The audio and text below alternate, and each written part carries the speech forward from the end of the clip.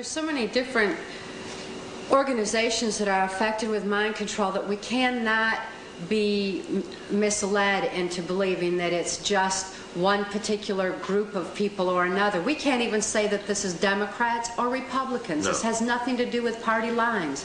What it has to do with is a New World Order agenda. When I was under mind control, before I was rescued and my mind and my memory restored, I was totally robotic. I had no ability to think for myself. I had no ability to question or to reason. I could only do exactly what I was told to do. One thing that I was told to do was to attend a White House cocktail party.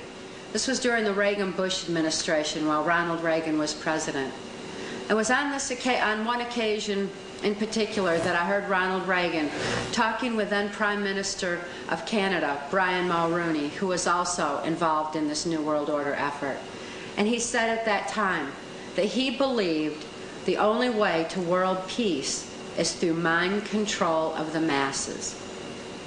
This is terrifying in proportion, especially when, having experienced mind control, I know that there is no peace of mind under mind control. Without free thought, there's no free will. Without God-given free will, there's no spiritual expression. And I wonder, what kind of a so-called world peace can we have where people have no peace of mind, where they have no spiritual expression, when they're not even in touch with their own identity? Or it's very frightening in proportion when we consider the ramifications of what all mind control entails and how anyone can justify a robotic society under the so-called world peace guise, which is actually the New World Order, world dominance. It's my experience that Ronald Reagan took orders directly from George Bush. George Bush was one of the highest up that I'm aware of, if not the highest up that I was ever exposed to during the course of my White House Pentagon level mind control victimization. George Bush began with the United Nations. He went on to head our CIA. And then by everything that I witnessed and experienced, it was George Bush who was in control of our country through 3 administrations, because Ronald Reagan answers to George Bush. Then George Bush was in office himself. And after that, Bill Clinton went into office. And I heard Bill Clinton and George Bush once discussing how when the American populace became disillusioned with Republicans in control of our country, bringing us into the New World Order, that Bill Clinton, as a Democrat, would be put into office. And it was also my experience to have witnessed Bill Clinton answering to George Bush.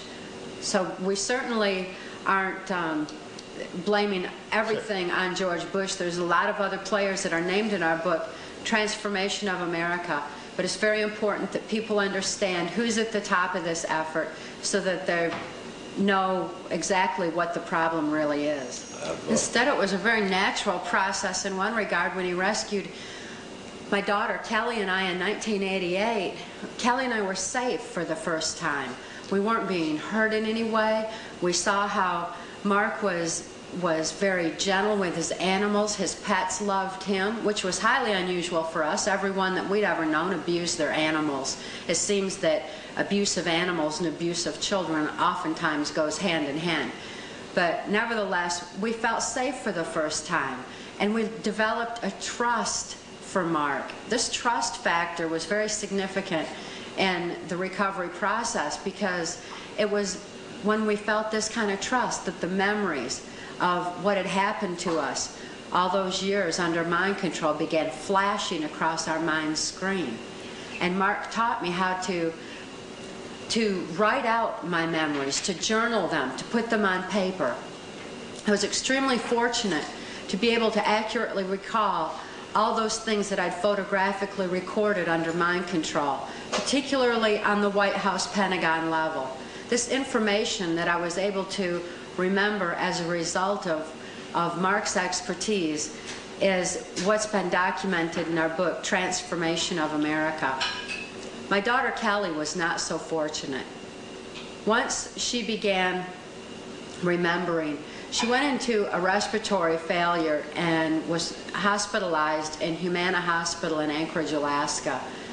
It was through a series of well-orchestrated events by some of her politically affluent abusers that thrust Kelly into the custody of the state of Tennessee, where she remains a political prisoner to date.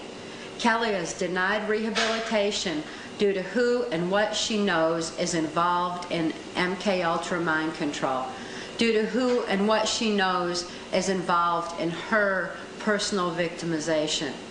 Kelly is waiting the day that good people will join voices and be effective in taking back our government and getting these secrets that have been covered up under national security released. So-called national security. So that she can be helped. This blanket of national security is certainly threatening the security of our nation when it covers up such horrible crimes as have been perpetrated against humanity by those in control of our government.